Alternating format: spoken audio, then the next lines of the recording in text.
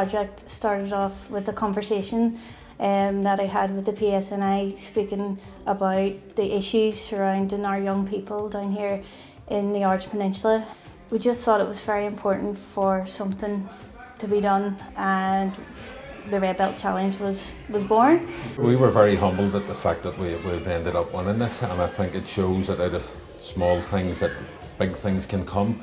It was a joint initiative with BCSP and PEGI, and out of that small idea, the Red Belt Challenge, what could we do for the local community?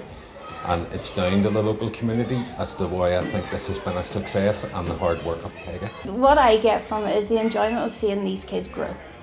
Okay, they've come to me, some of them are very shy.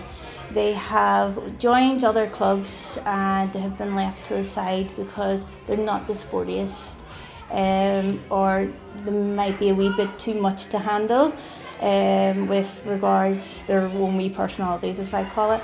So when I see them grow and I see them starting to respect each other and friendships grow, then, you know, that's what makes it worthwhile for me. A couple of them have went to competitions there recently and all medal, and they're just making me a proud coach. You know, the kids are doing the hard job. I'm only here supporting them.